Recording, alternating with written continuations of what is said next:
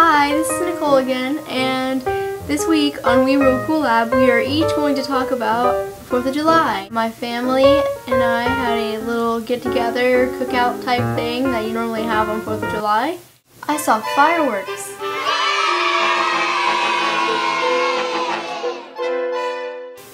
On my TV. You see, I'm one of those people who doesn't really like to go see fireworks in person because of the sudden loud noises.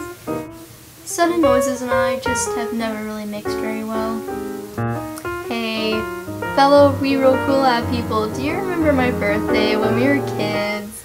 And my mom thought it would be a great idea to buy party poppers even though I hated them? Yeah, and then you guys chased me around the house. That wasn't very nice. But I forgive you. Not really. My parents and I watched Beastly, which personally I enjoyed. Right before I went to go get the movie, I was backing out of the garage. I noticed something was just moving over to my left and I was freaking out because I was thinking, oh my gosh, what is this thing that's gonna come attack me? But no, it was just a little lizard that was peeking its head over my, into my window, just looking at me. And I really wish I could have gotten a picture of that, but I don't think it was safe for me to take pictures while I was driving.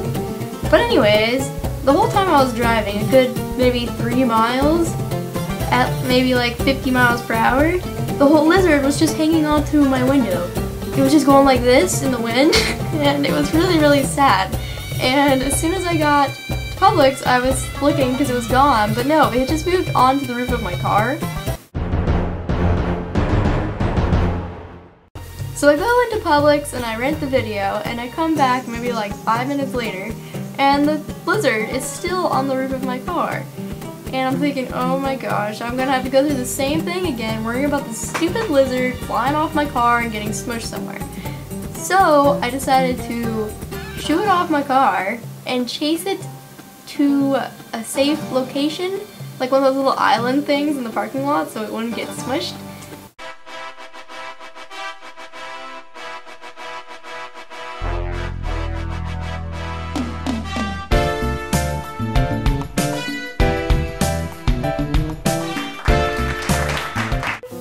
Yesterday I actually started working on this video, but none of the clips are usable because of my cat.